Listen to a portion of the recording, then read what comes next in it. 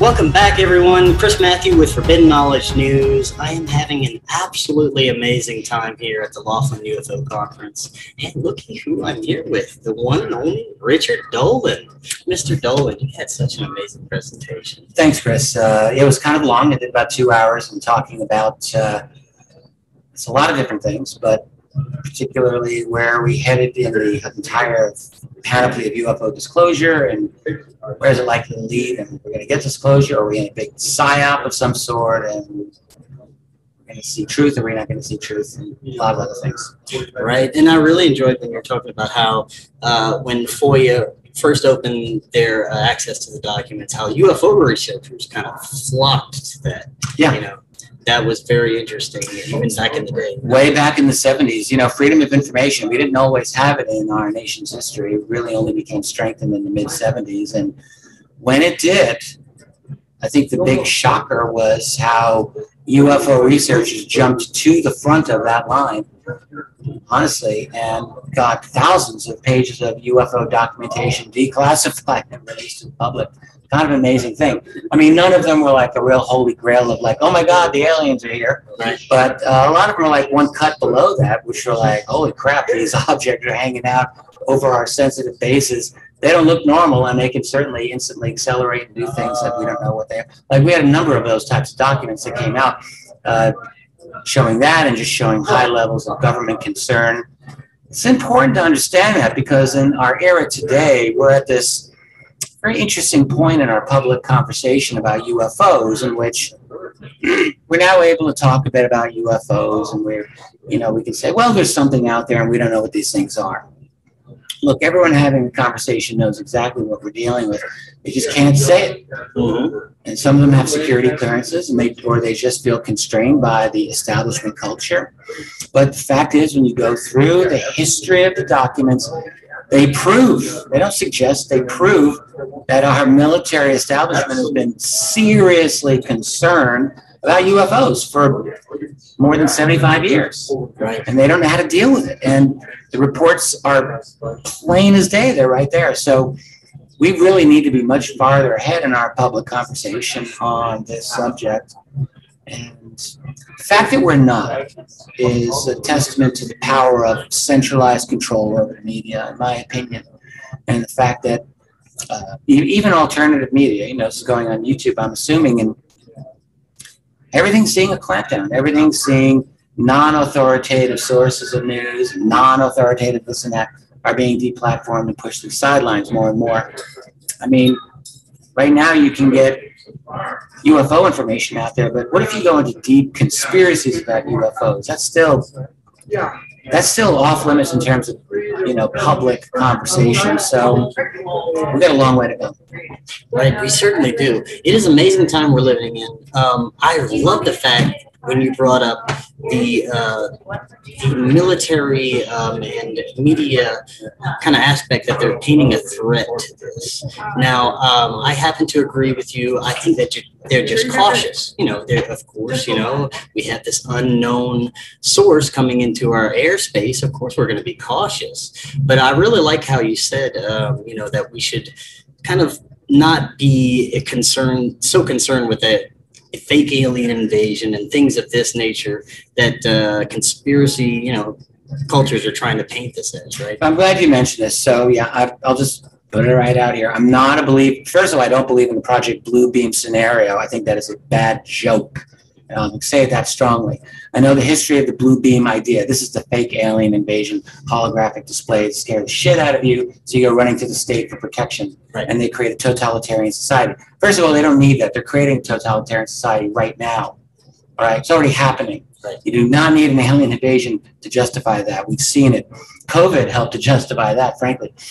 But furthermore, the concept of this alien invasion idea as a false flag comes from 1994-95 by a man who's long deceased named Serge Monast, who lived in Quebec.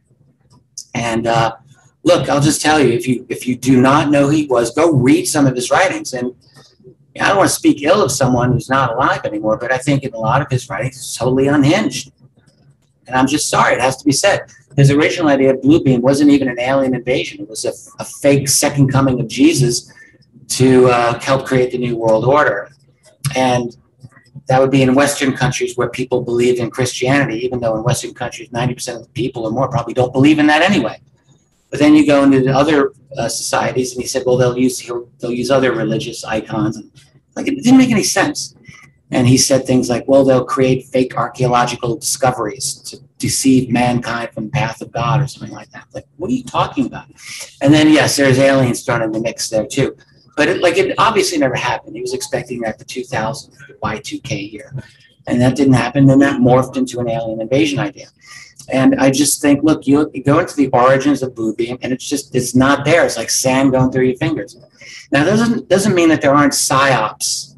And it doesn't mean that it's impossible that the government wouldn't want to scare you or would want to scare you for aliens. Maybe they would.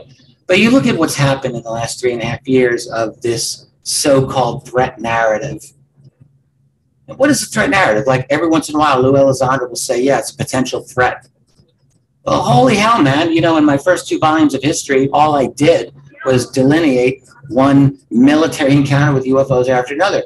If you're a military person, you would be criminally negligent if you did not consider this a potential threat. I mean, you can disagree with it. You can say from your perch, well, they're obviously not a threat, but who the hell are you? If you're a military person and your job is to defend your airspace or your nation, you have to consider the potentiality that these objects have incredible capabilities, which, by the way, are sometimes swarming around your vessels and your aircraft. Of course, it's a potential threat. Like, absolutely it is. That doesn't mean we're expecting Independence Day and, you know, the aliens blowing up the White House or the Pentagon or whatever. I don't think Elizondo's expecting that any more than anyone else. But threat can be perceived in multiple ways. But furthermore, in terms of it being a psyop or a false flag to scare people, well, if that's the idea, then they're doing a pretty awful job, because it's 3.5 years, and who the hell is scared?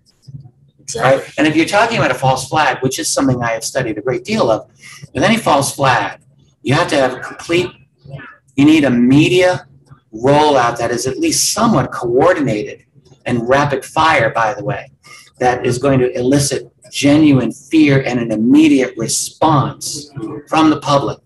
Think about 9/11, which, yes, I absolutely count that as one, where the hammer comes down over your head in the form of propaganda. All the networks, all the sources of media are like one voice. And the culprit is identified immediately, and actions taken immediately. And terror and trauma are inflicted on the public immediately. We're not getting any of that. And you're not even getting a coordinated media response in terms of this. The last 2 pieces that the New York Times came out with, they weren't threat narratives at all. In fact, they were dialing it down significantly. Yeah. It's like, UFOs don't necessarily mean aliens. Well, all right. So where are we going here? Obviously, there's not, if anything, if there's a psyop involved, which, look, when you're talking about the New York Times, you always have to look at that. But the psyop, in my view, is there's no threat, that they're dialing it down. So I just don't see this. You know, I just don't see it. And I'm not averse to thinking it's possible, but the fact is, in my view, the people who are saying this is a threat scenario and it's a false flag, like, start bringing some evidence out. Bring out some evidence and, like, give us something to work with, because right now we're not getting anything to work with in that regard. And what I'm seeing instead, the last thing I'll say here, because I'm going to sound like I'm beating a dead horse, but rather than pretending that you know how to crawl inside the head of someone else and know their secret motivations, which is what we're really hearing here, why don't we just listen to the information that they're giving us and check the information, corroborate it, or disprove it? If the information is true and useful, I take that as a win. And the fact is that in the last 3.5 years, we have received a tremendous amount of genuine, confirmed information that, I mean, we have a long, long way to go here, but we've gone much further than we have ever been prior to 2017. Now, one thing I'll just mention is that this makes me sound like some utopian optimist, like, oh yeah, we're going to have disclosure. And in fact, I'm the opposite of that. I don't believe we're going to have disclosure, not anything meaningful. I think that we're moving into a global police state, frankly, digital control, where everyone's you know, monitored, tagged, and bagged, and all their information is data crunched. And that's a loss of freedom. And that goes against genuine disclosure, in my opinion. So I'm not expecting, I mean, anything's possible. If you get enough momentum, you could get some kind of forward-moving avalanche effect. I hypothesized that in a book I wrote over a decade ago called After Disclosure. Now, that hasn't happened, that avalanche effect. I mean, it could, but it's also quite possible that we don't get there. And it's absolutely possible that even where we are now, you can start seeing the walk back. Right. It is not impossible to see a walking back even where we are. Now, one more thing before I let you go. Do you think that the world is ready? Do you think that the populace, the majority of people are ready to hear that, you know, we have extraterrestrial visitors? No one's ever going to be ready. You're never going to be ready. I'm ready. But that won't stop it from happening. That's the thing. Like, no one's ready to have their first baby.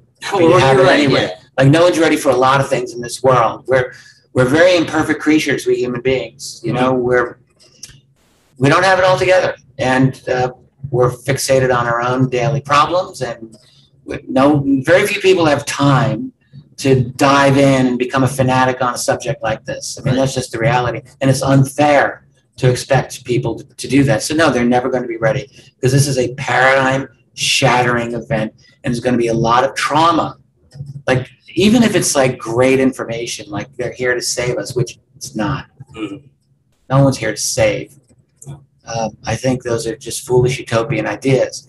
Doesn't mean that they're here to eat us necessarily. I don't know. But I guess what I'm saying is, man, I don't know. I just lost my train of thought there. But well, I was asking you if you were ready for it. You know? Oh no, right? No one's. Look, honestly, I've been thinking about this for more than 25 years, and I don't think I'm ready. Like, if it actually truly comes out, like, it's going to be a very significant psychological adjustment. I mean, I've had several moments in my life where I've had to make psychological adjustments. In other words, where I've talked with people who I've given enough personal credibility to as insiders, who have said things to me. Like, on one occasion many years ago, I had one very prominent person that I respected who said, I know for a fact that at deep, deep levels of our classified world that there are scientists who have in their possession alien technologies and at least one body that I personally know about. Exact words. And when he said that to me, I had already suspected, or pretty much thought I knew that that was the case, but it's different when someone tells you, when someone who you believe, like, confirms it, basically. And a full disclosure is like 1,000 times greater than that experience for me. So it's going to be something that requires adjustment, because we all have a certain belief system that we get attached to, and this is going to change it. And for a little while, we're all going to be free-floating, not knowing where the ground is. Where do you stand in this new world? Are we dealing with friends or foe? Threat or not threat? We're naturally going to be asking that question. And are we really going to have a firm answer right away? I doubt it. Right. So it's very unsettling. And then on top of that, I mean, my goodness gracious. So, as I've thought for a long time, UFOs get confirmed. Let's just say, okay, those flying saucers are real. And of course, they are real. And I've often wondered, so look, a 10-year-old kid looking at a zigzagging, instantly accelerating object is going to probably instinctively know it's not using gasoline to go from one place to another. So whatever it is, it's going to require something new, something revolutionary. And once we confirm that, we're going to be looking in the likelihood of a post-petroleum energy paradigm, which is great. But even under the best circumstances, you change your energy system, you're transforming not just your global energy infrastructure, you're actually transforming the global financial system, and you're turning a lot of things topsy-turvy. And that's instability, and even positive instability can create problems. So that's best case scenario. It's just going to be difficult, and we shouldn't kid ourselves into thinking that disclosure is going to bring some kind of utopia. I don't believe utopians are good, are healthy for our world, because first of all, utopians have been the greatest murderers in history. You know, every communist dictatorship was a utopia. Hitler was a utopian. They try to transform human nature into something that they think it should be, and try to create what they think is a perfect world. Bad idea. But utopians also think, well, we're going to solve all of our problems. We're going to fix humanity. We're going to fix the flaws that are inherent in these dark hearts of ours. And we're going to make a society that's just going to be perfect and freedom and equality. And like, look, I don't know. I mean, I just don't think that's possible. I just don't. I think I'm at a point in my life where I think let's make things practically better within reason. And don't overreach. You're probably going to screw things up. Yes, Mr. Dolan, that is very well said. I agree with you completely. Thank you so much for talking with me. Thank you, Mark. Great presentation. Thanks very much. And I hope to talk to you again in the future. Appreciate it. Thanks, All right, everyone. and everyone, we got a couple of days left. Come on out to this amazing conference. It's been fun. It has.